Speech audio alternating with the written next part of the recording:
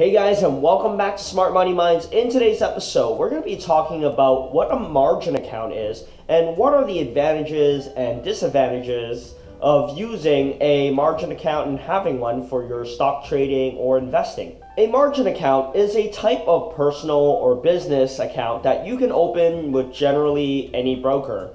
The difference between a margin account versus a registered account, like in Canada, like a TFSA or an RSP, is that the investment gains within your registered accounts are tax sheltered or have special considerations. Margin accounts are just simple accounts for you to invest your money. There's no special tax benefit or considerations for them, and you'll be taxed accordingly for your capital gains or investment income if you make money in them. But that's up to you and your accountant to figure that out. The one major difference between a registered account and a margin account is that in a margin account, you can borrow additional money from your broker to invest in your portfolio. This is called leveraging, is when you leverage someone else's money for your investment in order to magnify your potential gains. In a margin account, you generally don't need to ask your broker for money because you'll likely just be pre-approved for it. For example, in one of my Questrade accounts, I have total cash here of USD of $11,985.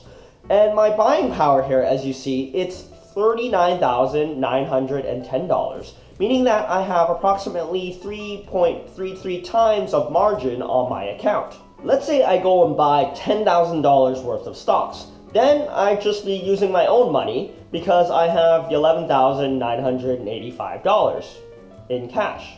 However, let's say I'm needing to buy up to $30,000 in stocks, then I'd be using my margin to buy that amount. I would have approximately 1/3 stake, while my broker Questrade would have 2/3 stake. Using your margin is like getting a mortgage for your house. You may live in it and do whatever you want with it, but in the end, you're going to have to pay off your bank or the person that lent you the money, the principal, and also interest on top of that. The major benefit of using your margin account is that you can purchase beyond your means and expedite your gains in the market. For example, if you bought a share at $100 using $10,000, you would only be able to get 100 shares. Let's say if the shares went up to $200, you'd double your money. You'd make $20,000, and that's a 100% gain. However, what if I used my 4 times margin account to buy $40,000 worth of shares? So that's 400 shares, and if the shares went up to $200, then that means I'd be making $80,000 in that trade. So let's do a little bit of math here. Let's say it took the stock 1 year to go from $100 to $200, and at a 5.25 annual interest rate, your $30,000 margin that you borrowed would cost you approximately $1,575 to borrow. So at this point, you made $80,000 minus your initial $10,000 that you put in initially, and minus $30,000 borrowed minus $1,575 of interest. You've made $38,425. So instead of just gaining $10,000 by using and maximizing your margin account, you've made a little over $38,000 instead. That's what I call magnifying your gains. But remember, with every good comes with a bad.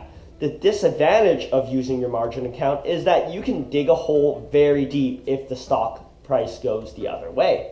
Imagine your $100 shares went to $50 that year. The worst thing that can happen if you just use your $10,000 is that you lost $5,000 of your own money. But if you use your margin to buy $40,000 worth, then the math would be that if you sold at $50 per share, your $40,000 shares would now be worth $20,000. So minus the initial $10,000 of your own money, minus $30,000 that was borrowed, minus $1,575 in interest, you're at minus $21,575. Now you owe the broker that much, along with the money that was lost. This was a sad reality for a lot of people when they saw the market roar. Everybody was making money, so people were remortgaging their houses and bought excessively on margin and borrowed all this money just to put it into the stock market. But when the stocks came crashing down, people owed way too much money and they had to declare bankruptcy, and people even ended their lives because of it. Margin can also be very dangerous for holding long term. For example, if a company went under or went bankrupt, or if the stock was halted, then all of your holdings can go to zero immediately, and you immediately have to pay your broker back for the money that was borrowed and also for the interest. In the end, margin buying and using margin can be extremely beneficial, or it could be also extremely harmful. It really depends on how you trade or invest and your style of doing so. So in the comments below, let me know what are your thoughts on margin buying or margin trading and investing. Do you have any stories of success or failures? And just let me know. And if you enjoy this video, hit that like button, subscribe for more of my videos, and then we'll see you guys next time.